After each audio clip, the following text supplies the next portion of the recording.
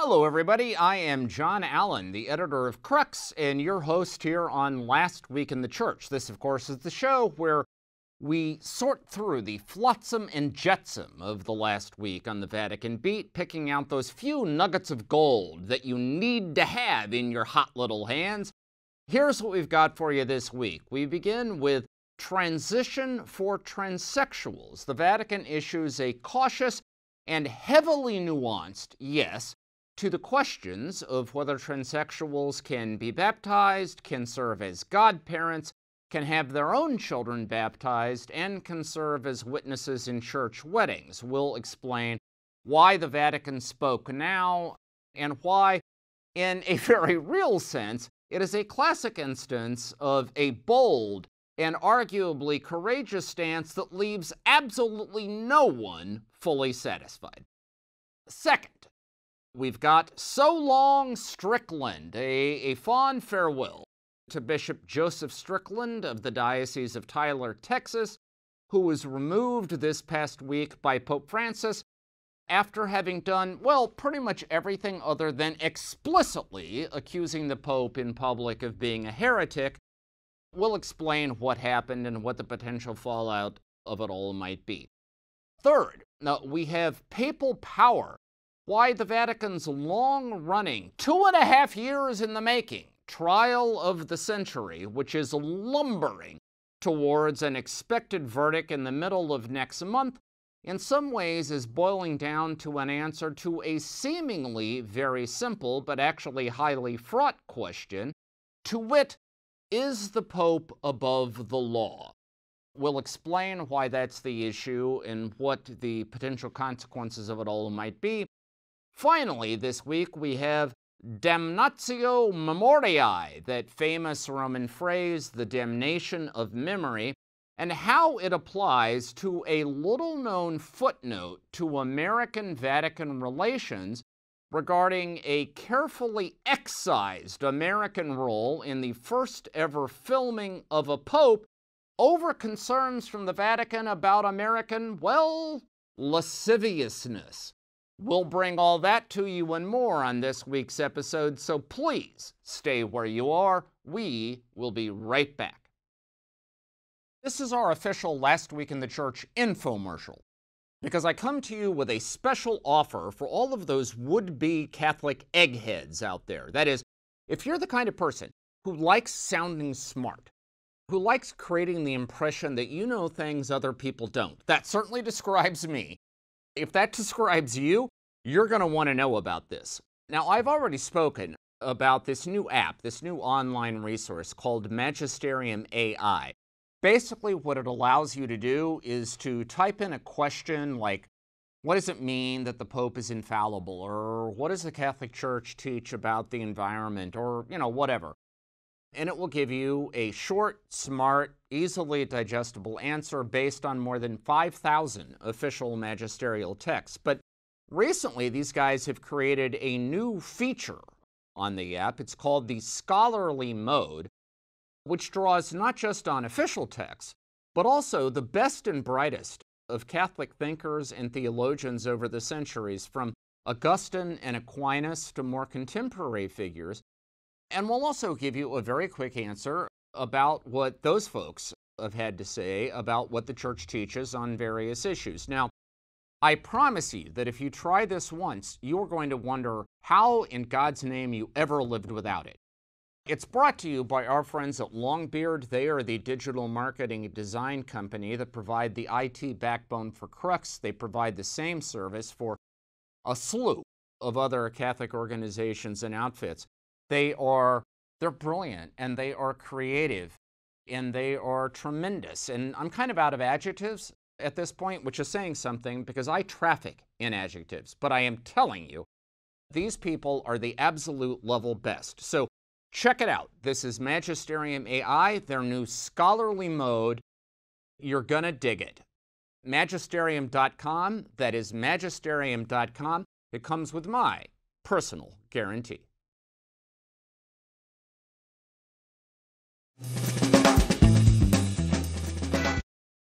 All right, everybody, happy Tuesday to you. Happy Tuesday on the 14th of November in the year of our Lord, 2023. As ever in the Pope Francis era, there is never a dull moment on the Vatican beat. We've got a jam-packed schedule for you this week, so let's get started. We begin with transition for transsexuals. As I mentioned at the top of the show, the Vatican's Dicastery for the Doctrine of the Faith, historically known as the Holy Office, this past week issued a response to a set of 6 dubia, or theological doubts, which were submitted by a bishop from Brazil, which concerned transsexual individuals. The questions had to do with whether transsexuals could be validly baptized, whether they could serve as godparents to other children, whether they could have their own children baptized, and whether they could serve as witnesses to church weddings. And in absolutely every instance, the Dicastery for the Faith issued what amounts to a kind of yellow light. That is a very cautious yes. Basically, what the Dicastery said is that in response to each one of those questions, it left the judgment in the hands of local pastors and local bishops, saying that transsexual persons, yes, they can be baptized, yes, they can be godparents, yes, they can have their own children baptized, yes, they can be witnesses in church weddings, but in every instance, they were very careful to say that this can only be done if there is no risk of what they described as public scandal or confusion about church teaching on the sacrament of marriage. Now, they did not define what might constitute public scandal or confusion, and so in the eyes of many observers, what all this does is really sort of ratify what was already the status quo. And the status quo in the Catholic Church was basically that there are some bishops, some pastors, who were willing, sort of quietly and without a great deal of fanfare, to permit transsexual individuals to do all of these things. There were other bishops and pastors concerned about the integrity of Catholic teaching on marriage and human sexuality who were not willing to do that. And there's frankly very little about this new ruling from the Vatican that would force either side in that contest to change their positions. Now, this ruling from the Vatican was welcomed in a kind of guarded way by advocates for transsexual and LGBTQ plus Catholics, who said that, for example, New Ways Ministries in the United States, which said that it recognizes or sort of ratifies that the more pastoral approach that Pope Francis has been trying to take to this constituency is, to some extent, taking hold in the Catholic Church. They also saw it as a kind of indirect response to a position taken by the American bishops earlier this year, who had said that the use of chemical or surgical measures to reverse someone's sexuality were inappropriate, asking Catholic hospitals not to perform these procedures. And advocates for that community also saw it as a reversal of an earlier position taken by the Vatican itself, by the what is now the Doctrinal Dicastery, what was in 2015 still the Doctrinal Congregation, in response to another dubia submitted to it by a bishop in Spain who had asked if transsexuals could be godparents. At that point, in 2015, the Holy Office said no. Remember that at that stage, the congregation was still under the leadership of German Cardinal Gerhard Müller, widely seen as more conservative than the current cardinal prefect of the dicastery, Argentinian Cardinal Victor Fernandez. In 2015, the answer was no. Today, the answer is a kind of cautious yes. So all of that has been welcomed. On the other hand, the statement from New Ways Ministry also said they continued to be disappointed with what the Vatican had to say because, in their view, it continued to represent a limited understanding of the nature of marriage.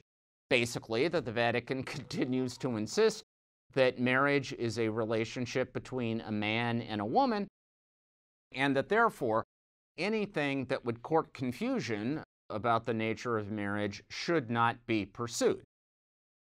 On the other hand, it is a decision that has also been criticized by many conservatives and traditionalists in the Catholic fold who believe that it does, in fact, court confusion about the nature of marriage, and it courts confusion about Catholic teaching about human sexuality.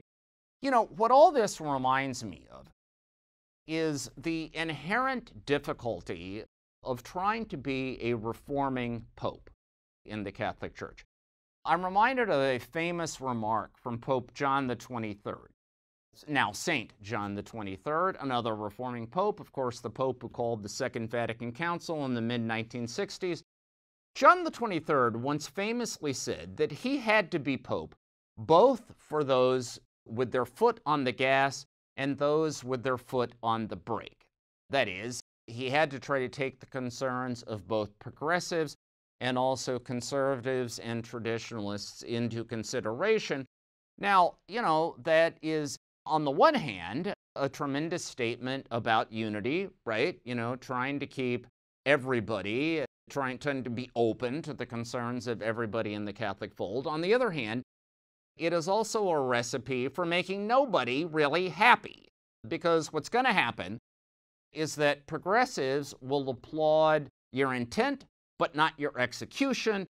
Conservatives will criticize your execution, if not necessarily your intent.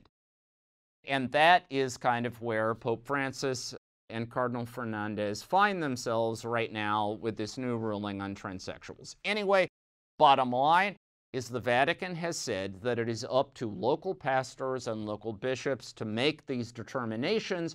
It will, of course, be interesting to see how this plays out as things go forward. All right, second up this week, we've got so long Bishop Strickland. Bishop Joseph Strickland of the pretty small, frankly, Diocese of Tyler, Texas, has long been a kind of premier thorn in the side of this papacy.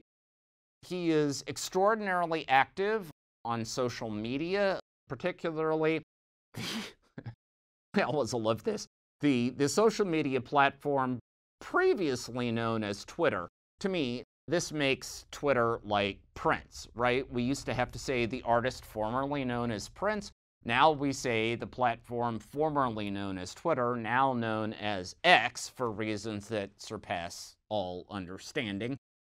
But in any event, on Twitter and on other social media platforms, Bishop Strickland has been a kind of frequent critic of Pope Francis. He at one point suggested in a social media post that the Pope was compromising the deposit of faith.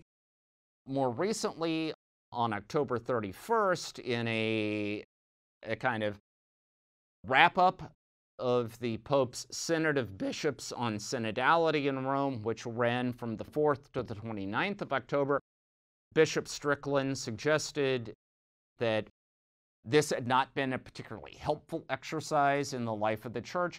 He quoted at length from a letter he said he had received from a dear friend, describing Pope Francis as a usurper who illegitimately sat on the throne of Peter and, is doing various bad things in terms of where the Church is going. Without ever having directly used the H word, that is heresy, most people would, I think, conclude that Bishop Strickland has been suggesting for some time that Pope Francis is trafficking in heresy.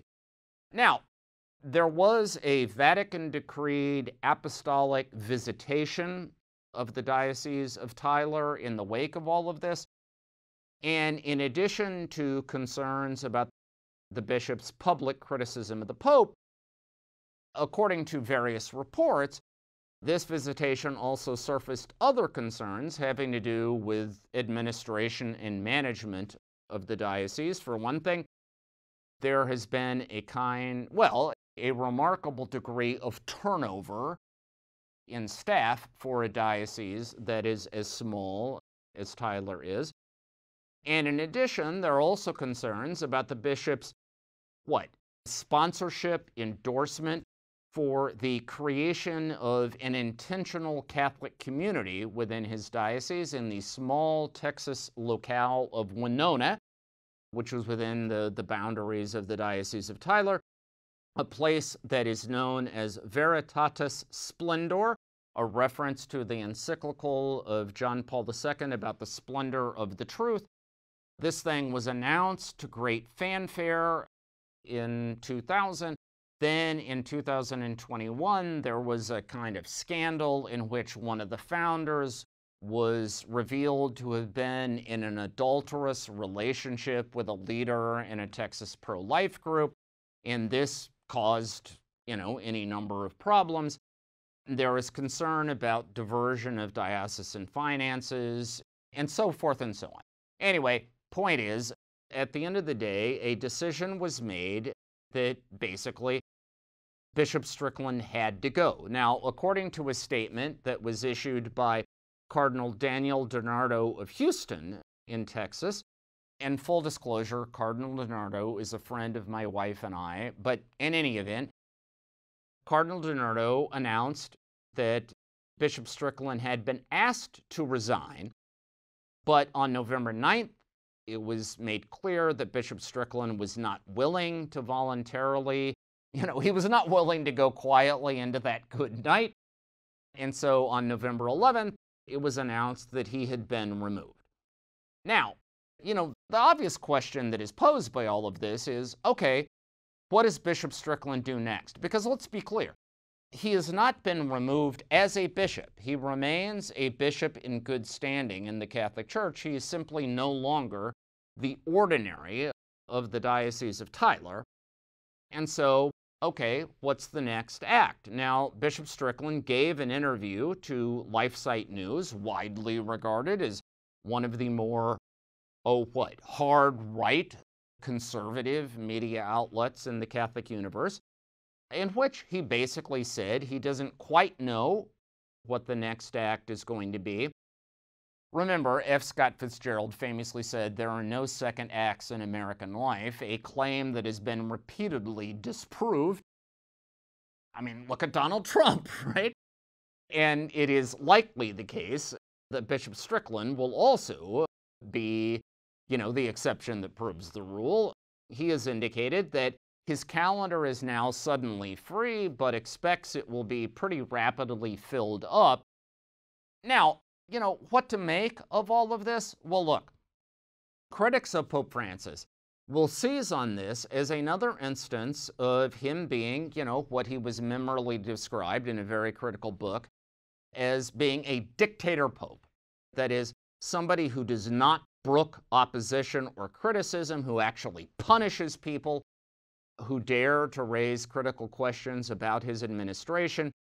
Further, critics will say this is an instance of a bishop who was trying to courageously defend the truth of Catholic teaching, who, was jettisoned by the Pope in a kind of, pettily vindictive act. Now, on the other hand, supporters of the Pope are going to say, okay, historically, name the Pope who would just blithely sit around while one of his bishops ran around calling him a heretic and a bad guy. And further would say that there were some other issues in the Diocese of Tyler that needed attention. And that, fundamentally, they would argue that Strickland painted the Pope into a corner. They would say he was repeatedly given opportunities to try to back down, to try to make peace, and just stubbornly refused to do so.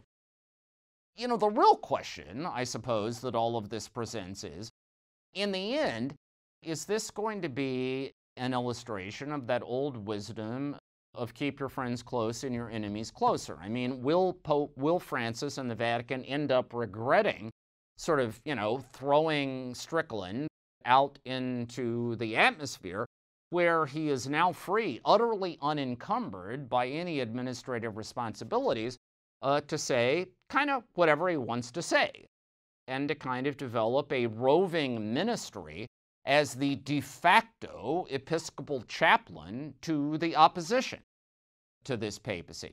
I mean, I would point out that as of this filming, Strickland has an X following of around 162,000 people, I think it is, which, by the way, is about 40,000 more than the population of the Diocese of Tyler itself.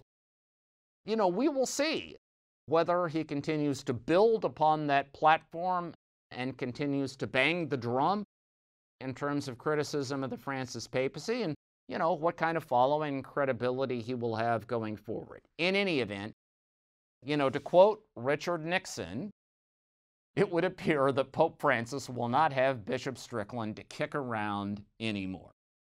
All right, third up this week, we've got papal power. So, the Vatican's, what I have called the Vatican's trial of the century, and by the way, I want to note that there are those who object to my use of that vocabulary. A well-known Italian priest has said that I'm an idiot for calling it that. He has said it is not the trial of the century, it is actually a farce from the 19th century, to which my response would be, okay, what other Vatican criminal trial would you propose actually ought to be called the trial of the century? Because frankly, there haven't been any. Whatever. Point is, this high-profile legal process that was initiated 2.5 years ago against 10 defendants, including for the very first time a cardinal, Italian Cardinal Angelo Becciu, is currently in kind of slow-motion fashion moving towards its endgame. This month, the month of November, we are hearing the final closing arguments of defense attorneys. But note, do you know what the Italians call a closing argument in a criminal trial? The word is arenga, which translates into English as harangue. I just love that. The lawyers are giving their final harangues this month. And then early next month, the prosecutor in the case, Italian lawyer Alessandro Diti, will give his closing harangue. And then somewhere around December 16th, we expect a verdict. Now, at one level, the question here obviously is pretty basic. That is, did these 10 defendants actually steal money from the Vatican? Did they engage in embezzlement, fraud, misrepresentation, the various things they've been charged with? However, this past week, one of the defense attorneys, veteran Italian lawyer and jurist Luigi Pannella, who was representing a guy by the name of Enrico Crasso, who is a longtime financial consultant to the Vatican Secretariat of State, framed the argument a different way. In addition to rejecting the specific charges against his client, he also said that this case raises issues about the limits of papal power. He pointed to 4 waivers from existing law that Pope Francis granted at the beginning of this process between basically July 2019 and February 2020. These waivers are technically known as rescripts. There were 4 of them. And basically what they did is that they gave the prosecutor in this case, again, Alessandro Diti, the power to engage in all kinds of wiretaps and confiscation of documents, also physical sequestration of persons and assets that had no basis in existing Vatican penal law. But the Pope said, go for it, you can do it. And it was on the basis of those rescripts that Diti was able to put together the elements of this prosecution. Now, basically, Pannella's argument was that if those rescripts are allowed to stand, what they essentially do is carry the Catholic Church all the way back to the year 1075, when Pope Gregory VII issued a collection of assertions of absolute, sweeping, unfettered papal authority called Dictatus Papae, the dictates of the Pope. And Pinella's argument was that that kind of absolute conception of papal monarchy may have been appropriate to the 11th century, but it's not appropriate today. Basically, he argued that modern popes have repeatedly said that the Catholic Church has to be a society of law. The rule of law has to apply to the Church just as much as it does to the outside world. Pinella also noted that modern popes have signed off on various international conventions and treaties, such as the European Convention on Human Rights, which has provisions about due process and criminal prosecutions. In other words, he said, modern popes have accepted that they are no longer absolute monarchs, that there are limits on their authority imposed by laws that they themselves have either emanated or ratified. And Pinella has basically said that these rescripts that Pope Francis issued, which, by the way, he noted, were never actually published by the Vatican, and therefore they were never given the force of law. He said they have to be subject to more basic Vatican law, which is the fundamental law of the Vatican city-state and also the Code of Canon Law. And basically, he told the judges in this case that if you want to be men of the law, if you want to uphold the rule of law, then your responsibility is to reject these rescripts because they are subordinate to the laws that you are obligated to uphold. And he said, you've got to throw this entire prosecution out and you've got to start over. Now, look, at the beginning of the trial, the 3-judge panel overseeing this case rejected those objections. I don't know that there's any serious basis to believe that they're now going to revisit that decision. But what this illustrates is that in many ways this trial, not maybe in terms of the verdict that these judges are going to issue, but at least in terms of the court of public opinion, shapes up as a referendum on papal power. All right, finally, this week, we've got Damnatio Memoriae.